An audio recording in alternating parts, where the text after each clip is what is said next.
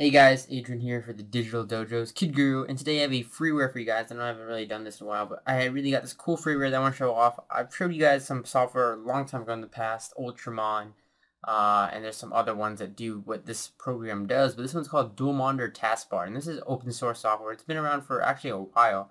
I think I saw this on like a blog like How To Geek. So basically what it does is it takes your taskbar and extends it. This is for you dual monitor users. If you use one monitor, two monitors, you use a laptop and a big screen or LCD or anything like that.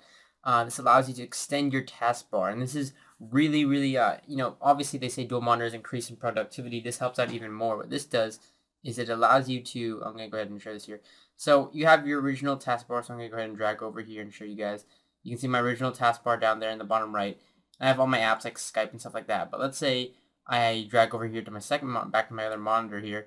And you can see I have a whole bunch of other apps open in a whole new taskbar. So what exactly is that? So this is actually, it just takes that taskbar and extends it over. It may look a little bit different. It has some issues with arrow scheme and stuff like that, the arrow scheme. But it also, I've seen some bugs. So you can see here in the bottom right corner, it has the time and stuff like that. Or I think you guys should be able to see that. And just drag over a little bit more. There you go. So you guys should be able to see that time there. But you'll notice there's no icons on here, but if I hover over, I can actually see the same icons that would be in my taskbar or tray menu. So there's some bugs here and there. Again, it's open source software. But for the most part, it matches nicely with the Windows 7 theme, and I think for the most part, the color will stay about the same. And it really it allows you to minimize applications to certain monitors. So, if I have this Chrome window over here, I can minimize it to this monitor. So you'll go down here, and then I can obviously just open it up here rather than it being over on my, having all the way go all the way to the first monitor, click it and open it. It's a hassle, especially if a lot of windows open, it can get kind of crowded. So in that case, if it's easier to lock one window to a certain monitor in a sense. Now with that, you can also open the properties here. So I'll show you guys.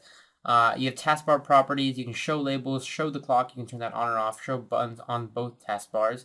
Oh, so maybe that's why. Yeah, that's why it wasn't showing. So now, if you enable that, it will be showing in the taskbar over there on the right. So you can see it kind of flips that when I apply it. You can use small icons, auto hide the taskbar. So if you like that feature, if you want it to kind of disappear, and then hover over once you pop over it, that works too. Let's see here. You can show notification area. You can change the location of it. So just like a regular taskbar, you can move it around.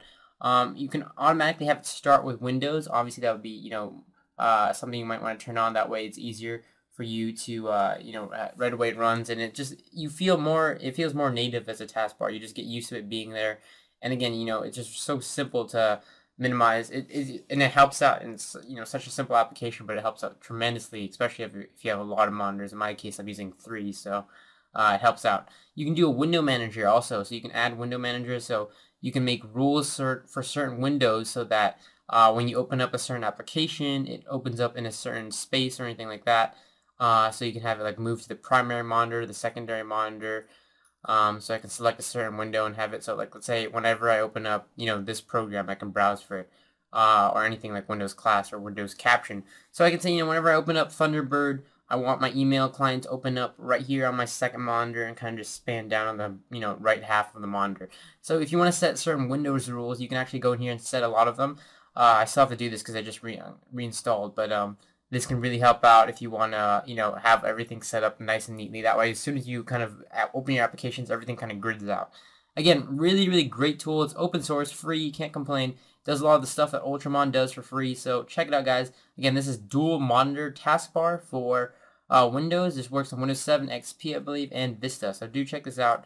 It is free, like I said. And for guys, for more videos, go over to digitaldojos.com and also youtube.com/digitaldojos. I recently did a couple videos there that I want to feature. You guys can check out the Dell Mini 10 review if you guys are interested in buying a new netbook or interested specifically in that netbook. We also have some coverage of some Mac apps and some tips for your Mac if you Mac users are out there. So check it out, guys. Again, youtube.com/digitaldojos. And with that, guys, I will see you guys in the next video.